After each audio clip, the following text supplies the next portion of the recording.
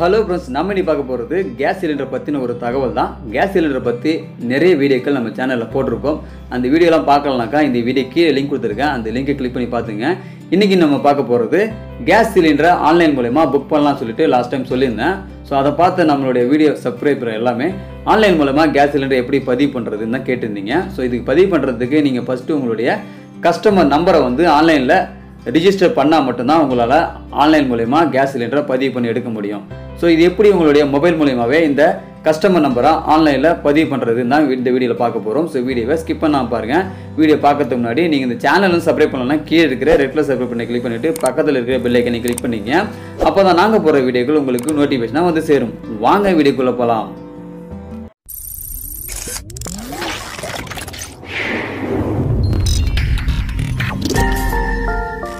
Subscribe to my channel.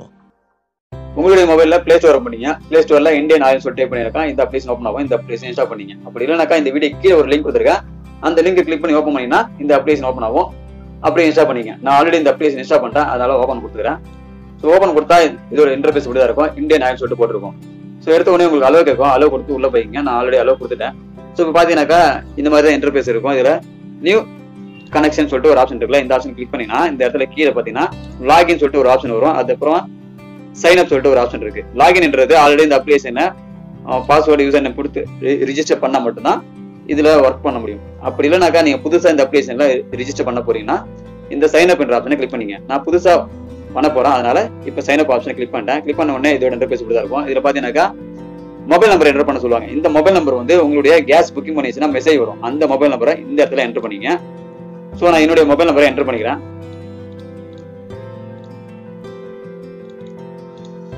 So என்னுடைய mobile நம்பரை enter பண்ணிட்டேன். என்டர் பண்ண அப்புறமா இந்த இடத்துல பார்த்தீங்கன்னாக்கா இமெயில் ஐடி கேட்டிருப்பாங்க. இந்த இடத்துல இமெயில் ஐடி என்டர் பண்ணீங்க. ஸோ நான் இமெயில் ஐடி என்டர் பண்ணிட்டேன். என்டர் பண்ண அப்புறமா இந்த இடத்துல பார்த்தீங்கன்னாக்கா ஃபர்ஸ்ட் நேம் கேட்டிருப்பாங்க. ஃபர்ஸ்ட் நேம் லாஸ்ட் நேம் சொல்லிட்டு ஒருத்தவங்களுக்கு சிவான்னு சொல்லிட்டு பேர் இருந்தாங்க, சிவான்னு கொடுத்துங்க. உங்களுக்கு இன்ஸ்டால் கூட இன்ஸ்டால் கூட ஆர்னு கொடுத்துக்கலாம், அந்த மாதிரி கொடுத்துக்கலாம். அப்படி இல்லைனாக்கா சிவகுமார் இருந்தாக்கா சிவா இந்த இடத்துல கொடுத்துங்க, குமார் இந்த இடத்துல கொடுத்துங்க, அந்த மாதிரி நேம் கொடுத்துக்கலாம். ஸோ என்னோட பார்த்து நேம் கொடுத்துக்கிறேன். ஸோ நேம் கொடுத்துட்டேன். நேம் கொடுத்த அப்புறமா பார்த்தீங்கன்னா இந்த இடத்துல இன்சில் கொடுத்துக்கிறேன். லாஸ்ட் நேம் என்ற இடத்துல இன்சில் கொடுத்துக்கிறேன். ஸோ இன்சில் கொடுத்த அப்புறமா இந்த இடத்துல கீழே அக்ரி வித்னு சொல்லிட்டு ஒரு ஆப்ஷன் இருக்கு. இந்த பாக்ஸை டிக் பண்ணிக்கிறேன். டிக் பண்ண அப்புறமா ரிஜிஸ்டர் என்ற ஆப்ஷனை கிளிக் பண்றேன். ஸோ இதை கிளிக் பண்ண உடனே பார்த்தீங்கன்னாக்கா உங்களுக்கு ஒரு ஓடிபி வந்துடும். இப்போ இங்க பார்த்தீங்கன்னாக்கா அந்த ஓடிபி இந்த இடத்துல என்டர் பண்ண சொல்லும். ஸோ பார்த்தீங்கன்னா வெயிட் பண்ணுங்க, ஓடிபி வரும். ஸோ பார்த்தீங்கன்னா எனக்கு ஓடிபி வந்து போச்சு.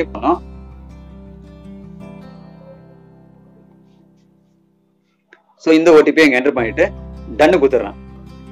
டன்னு கொடுத்த உடனே இப்போ ஒரு பாஸ்வேர்டு ஓப்பன் பண்ண சொல்லும். இந்த இடத்துல உங்களுடைய பாஸ்வேர்டு ஓப்பன் பண்ண சொல்லும். பார்த்தீங்கன்னாக்கா நியூ பாஸ்வேர்டு கிரியேட் பண்ண சொல்லும். இந்த பாஸ்வேர்டு பார்த்தீங்கன்னாக்கா இந்த மாதிரி பாஸ்வேர்டு என்டர் பண்ணணும். இங்கே பார்த்தீங்கன்னா 6 கேரக்டர் இருக்கணும். அதே மாதிரி லாஸ்ட் நம்பர் வந்து ஒரு நம்பர், அந்த மாதிரி நம்பர் ஒன்று கொடுத்துருக்கணும். அதே மாதிரி ஏதாவது ஒரு அட்லீஸ்ட் ஆல்பபெட்டிக் நம்பர்ல ஒன்று கொடுக்கணும். அதே மாதிரி ஸ்பெஷல் கேரக்டர் இருக்கணும். ஸோ இந்த மாதிரி மிக்ஸ்அப்ல நீங்க பாஸ்வேர்டு கொடுக்கணும்னு சொல்லியிருக்காங்க. ஸோ அதே மாதிரி நான் இப்போ பாஸ்வேர்டு கொடுத்துக்கிறேன்.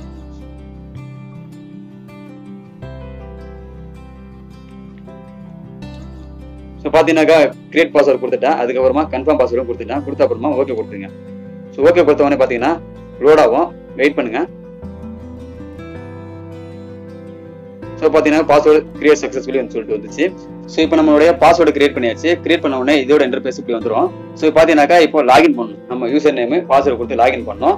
ஸோ இந்த இடத்துல பார்த்தீங்கன்னாக்கா மொபைல் நம்பர் ஆர் இமெயில் ஐடின்னு கேட்டிருப்பாங்க. ஏதாவது ரெண்டுத்துல ஒன்று கொடுத்து நீங்க லாகின் பண்ணலாம். நான் இமெயில் ஐடி கொடுத்து லாகின் பண்ண போறேன். ஸோ அதனால இந்த இடத்துல கிளிக் பண்ணிக்கிறேன். என்னுடைய இமெயில் ஐடியை நான் என்டர் பண்றேன்.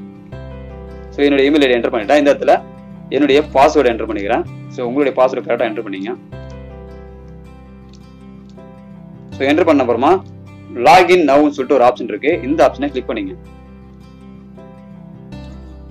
ஸோ கிளிக் பண்ண உடனே இதோட இன்டர்ஃபேஸ் இப்படி தான் இருக்கும். பார்த்தீங்கன்னாக்கா என்னோட பேர் இருக்கு. ஸோ இந்த இடத்துல பார்த்தீங்கன்னாக்கா லிங்க் மை எல்பிஜி ஐடின்னு சொல்லிட்டு ஒரு ஆப்ஷன் இருக்கும். ஸோ இந்த இடத்துல கிளிக் பண்ணுங்க. கிளிக் பண்ண உடனே இந்த இடத்துல 17 டிஜிட் எல்பிஜி ஐடி நம்பர் ஒன்று கொடுத்துருப்பாங்க. அந்த நம்பர் வந்து உங்களுடைய கேஸ் பில் மெமோ வந்துருக்கும். அந்த மெமோல தான் இருக்கும். நீங்க புக் பண்ணிருப்பீங்கல்ல, அப்போ வந்து டெலிவரி சிலிண்டர் டெலிவரி பண்றப்போ ஒரு பில்லு கொடுத்துருப்பாங்க. அந்த பில்லுல இருக்கும். அந்த பில்லுல பாத்தீங்கன்னாக்கா 17 நம்பர் இருக்கும். ஸோ கஸ்டமர் ஐடின்னு சொல்லிட்டு பக்கத்துலேயே போட்டு 17 நம்பர் கொடுத்துருப்பாங்க. அதுல பாத்தீங்கன்னா 3 ஸ்டார்ட் பண்ணாக்கா இந்த 3ன்றது சிலிண்டரோட நம்பர். சிலிண்டர் நம்பர்னாக்கா இந்தியாவில் 3 சிலிண்டர் யூஸ் பண்றாங்க. ஒன்று பாரத் கேஸ், இன்னொன்று HP கேஸ், இன்னொன்று இந்தியன் கேஸ். இதுல இந்தியன் வந்து 3வது நம்பர்ன்றதால 3வது கஸ்டமர், அதனால 3 ட்ரிங்க் கொடுத்துருக்காங்க. மீதி இருக்கிற 16 நம்பரும் இங்க என்டர் பண்ணணும். ஸோ அதனால இந்த இடத்துல கிளிக் பண்ணுங்க. கிளிக் பண்ணிட்டு உங்களுடைய சிலிண்டர் கன்சியூமர் நம்பரை இங்க என்டர் பண்ணுங்க. ஸோ நான் இப்போ என்டர் பண்ணிக்கிறேன்.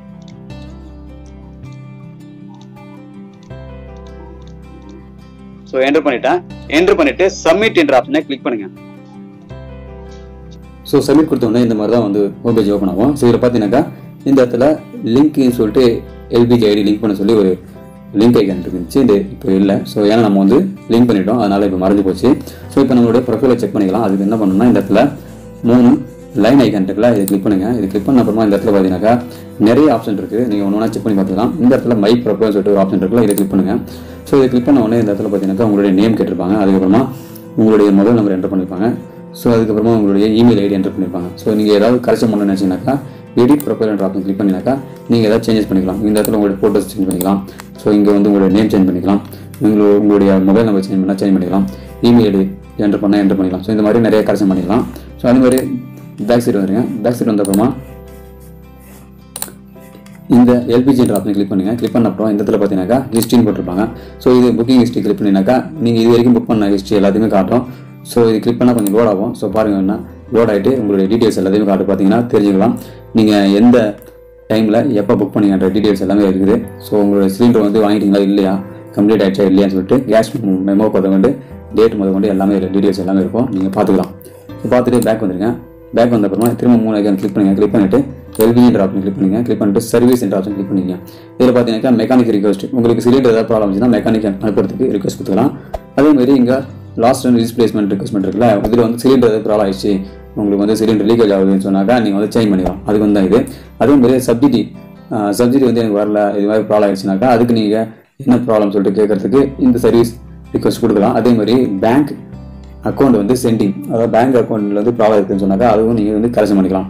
அதுக்கு இந்த பேங்க் அக்கௌண்ட் டீட்டெயில் கிளிக் பண்ணிங்கனாக்கா உங்களுடைய டீட்டெயில்ஸ் ஆல்ரெடி இருக்கும். ஸோ இதில் பார்த்தீங்கன்னா அடிஷனலாக என்டர் ஒரு பேங்க் டீட்டெயில்ஸ் கேட்டிருக்குது. ஸோ உங்களுடைய பேங்க் டீட்டெயில்ஸை நீங்கள் என்டர் பண்ணிவிட்டு சப்மிட் கொடுத்தீங்கன்னாக்கா சப்மிட் ஆகிடும். அதுக்கப்புறமா உங்களுடைய பேங்க் அக்கௌண்ட் சேஞ்ச் ஆகிடும். ஸோ இப்போ நான் பேக் வந்துடுறேன். திரும்ப இந்த 3 ஐக்கான் கிளிக் பண்ணுறேன். கிளிக் பண்ணிவிட்டு LPG என்ற ஆப்ஷன் கிளிக் பண்ணுங்கள். இந்த இடத்துல பார்த்தீங்கன்னாக்கா ட்ராக் சர்வீஸ் சொல்லிட்டு ஒரு ஆப்ஷன் இருக்குது. இந்த இடத்துல கிளிக் பண்ணிங்கன்னா மெக்கானிக் அவங்க என்ன பண்ணுறாங்கன்ற டீட்டெயில்ஸை நீங்கள் ட்ராக் பண்ணி பார்த்துக்கலாம். அதேமாதிரி லாஸ் அண்ட் ரீப்ளேஸ்மெண்ட், அந்த சிலிண்டர் ஏதாவது ப்ராப்ளம் ஆகிடுச்சா திரும்பி போச்சா சொல்லிட்டு இன்வெஸ்டிகேஷன் பண்ணிட்டு இதில் போட்டிருப்பாங்க. ஸோ அதை நீங்கள் பார்த்து தெரிஞ்சுக்கலாம். ஸோ இந்த மாதிரி நிறைய ஃபீச்சர்ஸ் இருக்குது. நீங்கள் ஒன்று கிளிக் பண்ணி பார்த்தா தெரியும்.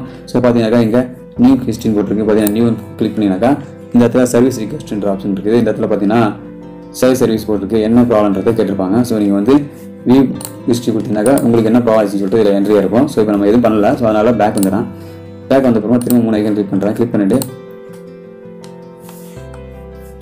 இங்கே பார்த்தீங்கன்னாக்கா டிப்ஸ் கொடுத்துருப்பாங்க. இந்த சிலிண்டர் பற்றி டிப்ஸ் இதில் படித்து பார்த்து தெரிஞ்சுக்கலாம். பார்த்தீங்கன்னாக்கா ஜென்ரல் சேஃப்டி இது எப்படி சிலிண்டர் யூஸ் பண்ணுன்றது இருக்கும். அப்புறமா ரெயின் டிரைவிங்னு சொல்லிட்டு இருக்குது. ரெயின் மழை பெய்யறப்ப எப்படி யூஸ் பண்ணணும்னு சொல்லிட்டு போட்டிருப்பாங்க. அதேமாதிரி விண்டிங் டிரைவிங் சொல்லிட்டு இருக்குது. ஸோ விண்டர் டைமில் எப்படி யூஸ் பண்ணணும்னு சொல்லிட்டு போட்டிருப்பாங்க. அதேமாதிரி நைட் டைமில் எப்படி யூஸ் பண்ணணும்னு சொல்லிட்டு இதில் போட்டிருப்பாங்க. நீங்கள் படித்து பார்த்து தெரிஞ்சுக்கலாம். அதுக்கப்புறமா வெஹிக்கிள் செக்கிங், நீங்கள் வந்து கேஸ் சிலிண்டரை யூஸ் பண்ணி வெஹிக்கிள் ஓட்டிங்கனாக்கா நீங்கள் உங்களோட வெஹிக்கிளை எப்படி செக் பண்ணுறது சொல்லிட்டு இதில் போட்டிருப்பாங்க.